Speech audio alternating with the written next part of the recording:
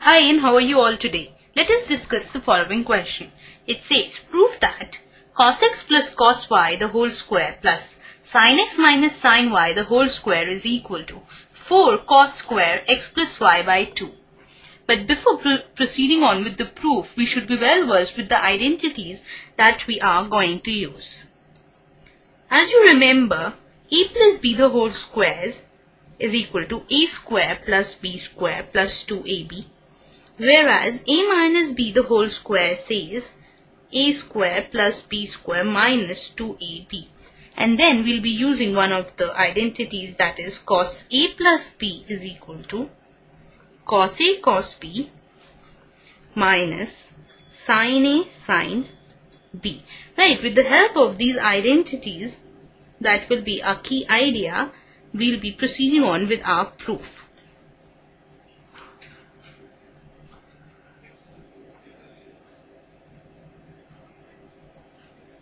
Now, we'll be writing off the left hand side first, that is cos x plus cos y the whole square plus sin x minus sin y the whole square. Now here we can use the property, that is a plus b the whole square and a minus b the whole square, and by doing so we have cos square x plus cos square y plus 2 cos x cos y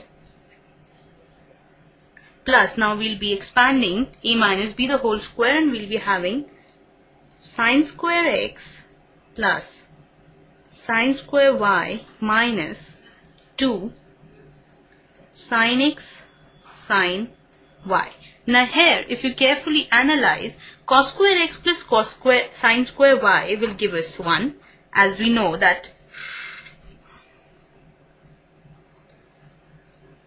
cos square x plus sin square x is equal to 1. And similarly, cos square, now here we have cos square y, so cos square y plus sin square y will also give us 1. And then we have here 2 cos x cos y minus 2 sin x sin y. Further, by using the identity that we discussed in our key idea, if we have cos a cos b minus sin a sin b, we can write it as cos a plus b. If you carefully analyze what we have here, we have cos a cos b minus sin a sin b. If we'll take 2 common out here, we'll be having cos x cos y minus sin x sin y, which can be easily written as cos a plus b. Right, now taking 2 common, we have 1 plus cos x plus y. This can be written as, according to one of the identities, that says 1 plus cos x is equal to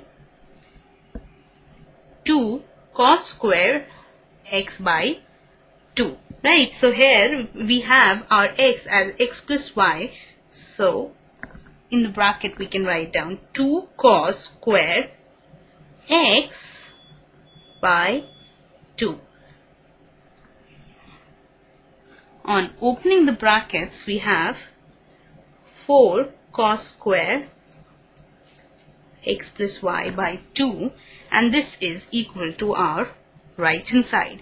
So that means left hand side is equal to right hand side, and hence we have proved the given statement. So I hope you enjoyed this session, and just carefully analyze that you need to know of all your identities before starting off with your proof, because there are many identities like this one